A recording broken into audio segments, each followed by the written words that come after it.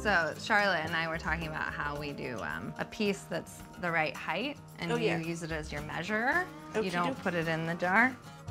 The reason you pressure can is to kill botulism. It's very deadly, and home canning is one of the main reasons people die from botulism.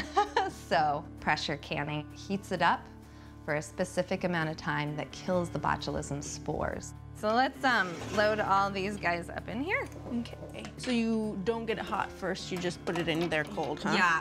Yeah. And then we will get it up to temperature. When pressure canning, I have to get it up to 11 pounds of pressure. Then you start the timer and keep it at that for a specific amount of time.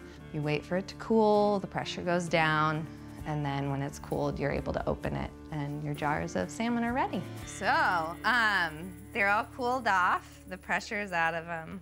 So we'll just take these off. Exciting. And we can open them up. Opens. And then you just keep your fingers crossed that none cracked.